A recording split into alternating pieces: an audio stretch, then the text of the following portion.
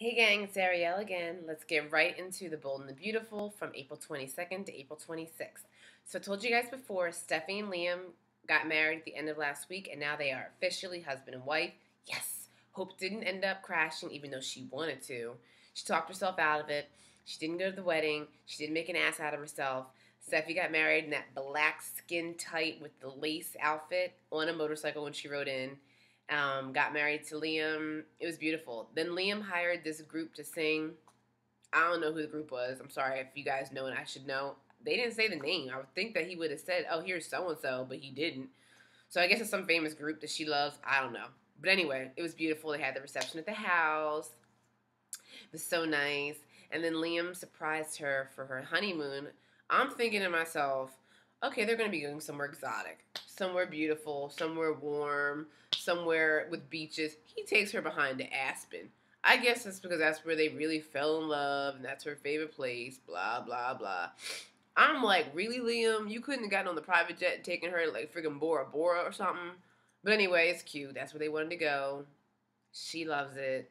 I'm so excited for them. I was afraid Hope was going to randomly be going to Aspen too. Thank God she decided not to, because I was just waiting for her to rain on their parade and just happen to show up there.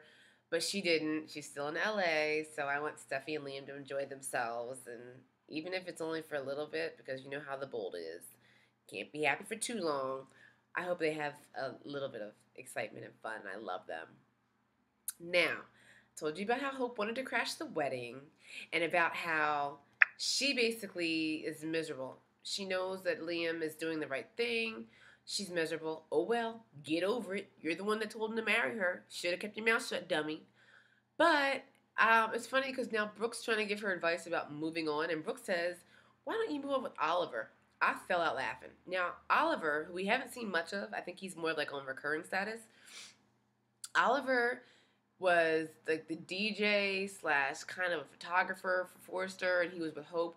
But then remember they had that party for Hope's graduation, and Brooke accidentally slept with Oliver, and he didn't know it was her. She didn't know it was him. They found out, and they told Hope. She was devastated. So she forgave them both, but I think that'd just be kind of weird for her to get back with him because he slept with her mom. Just not right. So Hope's like, oh, Mom, I don't know. Whatever. I can't stand that girl. She needs to go somewhere. Who knows? Maybe she should get back with Oliver. At least he'll preoccupy her time so she won't have time to think about Liam. I'll keep you guys posted, though, as the status and what's going to happen with that. Because, I don't know. Hope's kind of pathetic in my eyes. But anyway, Donna, like I said before, Donna is the biggest idiot on the show. She basically is praising Brooke for being such a good sister, for having such a big heart, for taking such good care of Katie and the family in Katie's time of need, battling her depression, and then with the recent incidents with Bill, and then with being there for her while she's been in the hospital. I'm like, Donna, are you the dumbest damn person on the planet? Weren't you the one who was suspicious of your sister?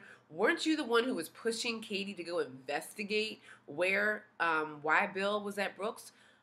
What happened, Donna? You all of a sudden just are being duped by Brooke. Brooke is not a smart person. Why are you so damn dumb? I can't stand her. She's so dumb. You're dumb as rocks, Donna. The actress, though, who plays you is phenomenal because she plays you so well to be so dumb. Really, your sister is a whore, not Katie, Brooke. Why would you think that she wouldn't still be a whore? You know she's known for sleeping with married men. Why wouldn't it be anywhere out of her category for her to sleep with with Bill, Katie's man? She's a hoe. That's what hoes do. They're selfish. They don't think before they jump, clearly. But anyway, Donna's so stupid, praising Brooke, thanking her for being such a good sister. Brooke's having guilty feelings and feeling bad. Yeah, honey, you should feel bad. You slept with your sister's husband, and you not only slept with him, but you want him. You're still thinking about him. And I don't like her, but whatever. She and Bill agreed not to be with each other because they need to be there for Katie. And so Bill decides to buy Katie this gorgeous set of jewelry. And, Katie loves it. And I think it's cute, but I think he's just buying her material things when he's not emotionally there. Emotionally, he's still with Brooke. Physically, he's with Katie, but emotionally, he's with Brooke. Emotionally, he and Brooke are together. And I just find that to be extremely sad, only because I think Katie, played by actress Heather Tom, who is my girl. She's by far the best actress on the show, and I feel that she is getting the short end of the stick. I mean, she's already been in the hospital how many times? Heart attacks, heart conditions, gunshot wounds. The girl has been in and out of the hospital ever since she got on the show. Can she get a damn break? I mean, all she wants to do is have her man and her child, but this hoe keeps messing it up.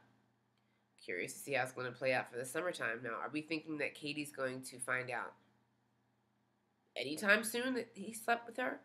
I'm curious, and I can't wait to see how this is going to tear the family apart. Will it be like a Brooke and Hope slash Brooke and Bridget situation where Hope and Bridget are mad at Brooke for 5 minutes and then they get over it? Or I want it to be where it's not a 5 minutes. I want Katie to be like, I am scratch you off my list, done with you. I want Katie to be like, I am so over you. I don't ever want to see you again. I hope you die. Kind of, I hate you. I don't know if they're going to do that, only because I feel like the Logan sisters are so close. I am praying, though, that that would just be the great division that would just divide. Ooh, and if Katie went and sided with Taylor, ooh, that would be the bomb right there. Just another person to be on Team Taylor, so I love it. Let's see what else. Oh, towards the end of the week, Lieutenant Baker has been snooping around, trying to find out about this car accident. Now, to be honest with you, I really don't know why he cares that much. But I guess I had to give him something, some kind of a storyline, and it has to have this not go away. So I'm excited to see how this is going to play out. Because we all know that Brooke she had Bill's car towed to the shop. And then Taylor overheard Lieutenant Baker asking questions. So now Taylor's becoming more suspicious. This is the one thing I don't like about the writing, though. Because I love Taylor. She's my favorite. I think Taylor is immersing herself too much in this business. Why? She loves Katie and she hates Brooke.